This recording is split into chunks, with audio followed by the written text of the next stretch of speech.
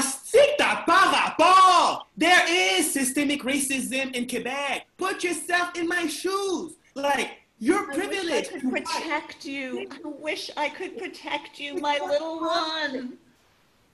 And it's coming at me from all sides. Family, politics, everybody. All sides. I have to hold this all. Speak up, speak up. If we can't name it, how is this going to change? If people can't just say it, there is racism in this country. I'm so fed up. Stop it. Now I have to protect my own son. It's going to be different, but still, I'm so fed up. I'm going to write it into the Facebook. I can't even talk about this anymore because it's just not okay. It's just not okay. Because you speak French doesn't mean that you're exempt from being oppressive. Open your eyes. Open your eyes. Can't you see?